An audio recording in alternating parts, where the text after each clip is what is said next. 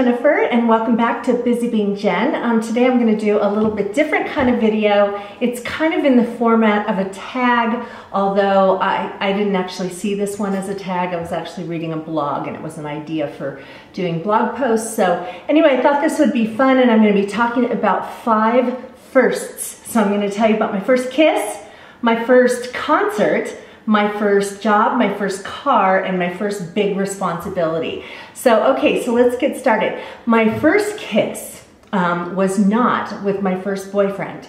My first boyfriend was in 6th grade, and his name was Ken, and the most romantic we ever got was that we would go to the top of this, you know how playgrounds, they'll sometimes have those rockets, you know, those big tall things with metal bars. We'd go to the very top of the rocket and have shoelace tying contests. So anyway, but actually my first kiss was in 7th grade, and it was playing spin the bottle. Thankfully, the boy who spun the bottle and it landed on me was somebody I'd had a crush on for a while, so I didn't mind kissing him, but I was really embarrassed.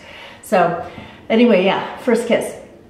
Okay, my first concert was my freshman year of high school, and I didn't even know the group.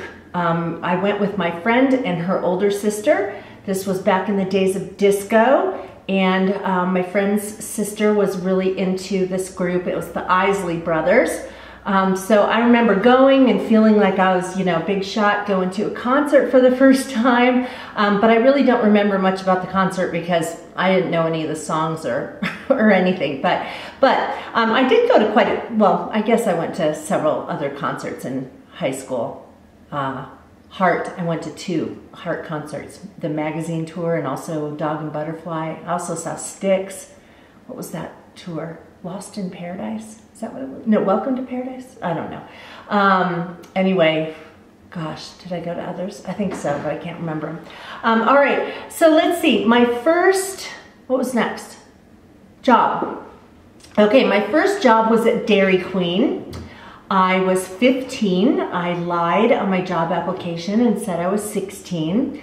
And yeah, I wanted to save for a car because my parents made us buy our own cars. You know, it was back in the day, not everybody had to have a car back then, you know, so we either rode bikes or walked or got a ride somewhere, whatever, but I wanted to have a car when I turned 16, so I got this job at Dairy Queen. To this day, if I'm using a soft serve ice cream machine, if I'm ever in a place that has one of those, I can make the perfect Dairy Queen ice cream cone. But okay, so I worked there for probably about a year. I did save up to get my first car, which is the next one. And I don't even know if you guys will remember this car ever even being in existence, but my first car was, now remember, this was 1978. My car was a 71 Gremlin. Do you even remember what those looked like? Probably one of the ugliest cars ever on the planet. If I can find a picture of me with my Gremlin, I will pop it in. Otherwise, I'll just put in a stock picture, whatever, of a Gremlin so you can see what they're like. Very unattractive cars. But I was excited about mine, and I got it pinstriped, and I got it reupholstered, and it was a car. And no one made fun of me about having a Gremlin because I had wheels and not everybody did. So I bought this thing for $450. I had saved up my money and bought it from the people across the street. This is the funny part, my dad, when I was going to go and actually pay for the car and get it. Now I was 15. I was not able to drive at the time I bought the car. I had the car for 2 months before I turned 16.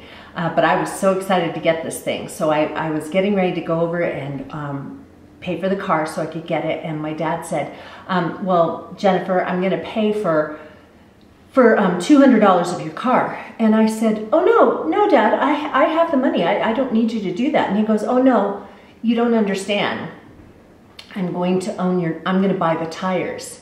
And I looked at him and I said, what? And he said, well, if there's ever a time when you want to go out and take your car and I don't want you to, you're welcome to take the car as long as you leave the tires at home.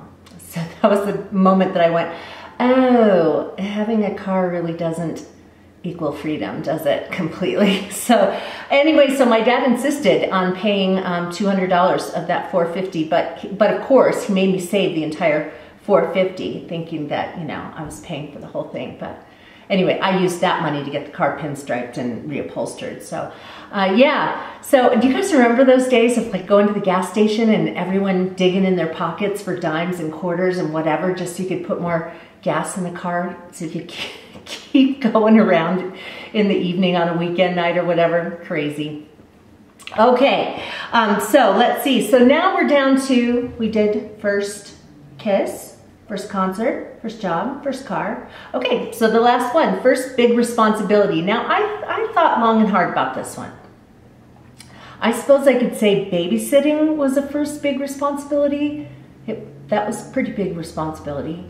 Driving, I guess I could say, was the first big responsibility, but the thing that I really remember as being a big responsibility, I mean, I remember going, wow, and having to really think about this, was, sorry, I'm seeing bouncing over there, and across the street in somebody's backyard, there's some kids bouncing on a trampoline.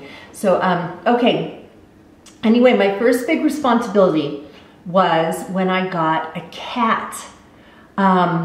I was 24 or 23, I think, probably 23.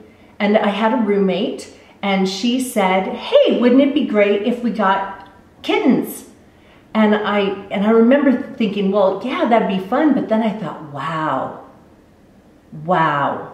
I mean, this cat that I get could live, you know, could be with me till I'm 40. At that point, I thought, wow, this is not just some little thing you do on a whim. This is having to pay for them to go to the vet, and you have to feed them, and you can't just go out of town on a whim without taking care of them or making arrangements for them.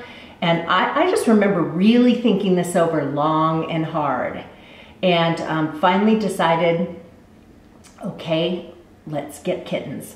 So we got these 2 black cats, and she named hers Allie, and I named mine Tom. So we had Tom and Allie cat.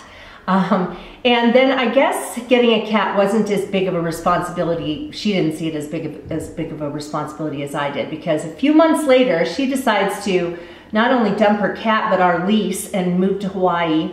And she left the cat with me. And, you know, she was like, well, you know, I'm taking off. So I had to find Allie a home, which I did, and then I kept Tom with me, and he didn't end up being with me until I was 40. He actually, at that time I was into having a cat that would be indoor, outdoor, and, you know, roaming and that kind of a thing, and he ended up getting hit by a car, which just absolutely killed me. And so my next cat, which was not too long after that, just a few months later, I guess, once I had accepted the responsibility of having a cat, I didn't mind continuing that. So I got this cat, Jake, and he was an indoor cat, and ever since then I've always been really, really protective of my kitties. So yeah, so Tom was my first big responsibility, owning a cat. So anyway, so I hope you enjoyed this video. I know it was a little bit different, but thought you might like it. Hope you guys are doing well, and if you're not subscribed, just hit that button. YouTube will let you know when I upload new videos, which is several times a week, and I hope I will see you again on Busy Being Jen. Take care, you guys. Bye-bye.